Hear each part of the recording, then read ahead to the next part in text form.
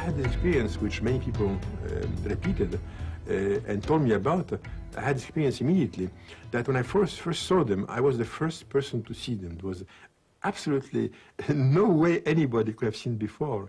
Yet, after a few days or sometimes a few hours, a few minutes, it became almost familiar. I was finding features in it which I've seen somewhere. So where have I seen them? Well, first of all, certainly, as I said, in natural phenomena, but also perhaps in art. So one wonders, why is it so?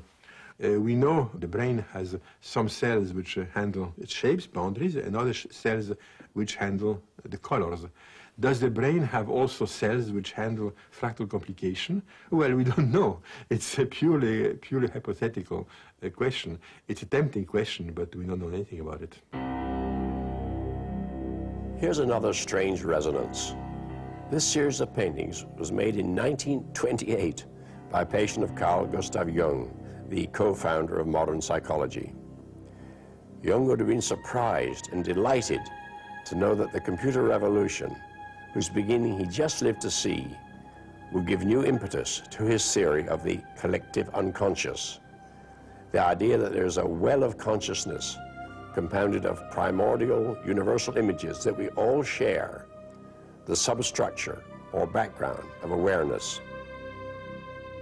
The mind clearly finds resonances in the M set, but there are other wider implications too. This mathematics offers new insights into the way the universe works, how much in life is determined, and how much is due to chance. When Isaac Newton came up with laws of motion and laws of gravity, the picture that emerged was of a clockwork universe. It was of a machine that ticked on a predetermined course.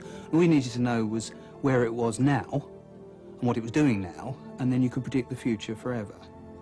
And there are two challenges to this.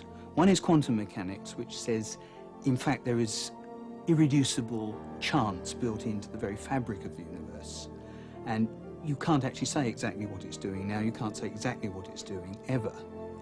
But the other is things that come out of the Mandelbrot set and related parts of mathematics, which is that even in a Newtonian world, in practice, you may not be able to predict the future. It can be deterministic in principle, but not in practice. This is how God created a system which gave us free will. It's the most brilliant maneuver in the universe, to create something in which everything is free. How could you do that? Albert Einstein refused to accept the idea of a dice-playing deity. He wrote a letter to Max Born in which he said, "You believe in a God who plays dice, and I in complete law and order." So he obviously felt that chance and deterministic laws were not compatible, and he preferred the deterministic laws. Now, what the Mandelbrot set and chaos and related things have done for us is to show that you can have both at the same time. So it's not whether God plays dice that matters, it's how God plays dice. I can tell you, exploring this set, I certainly never had the feeling of invention. I had never the feeling that my imagination was rich enough to invent all these extraordinary things. I was discovering them. They were there, even though nobody had seen them before. It's marvelous. A very simple formula explains all these very complicated things. So the goal of science is starting with mess to explain by a simple formula. That's the kind of dream of science. And in this case, the dream is implemented in a fantastic fashion.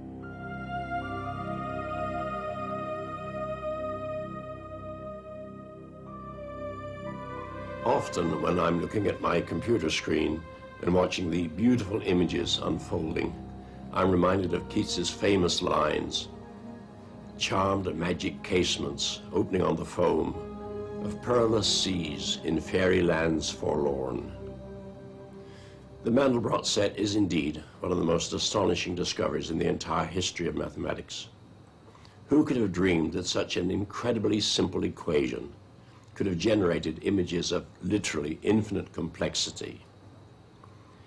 We've all read stories about maps that revealed the location of some hidden treasure. Well, in this case, the map is the treasure.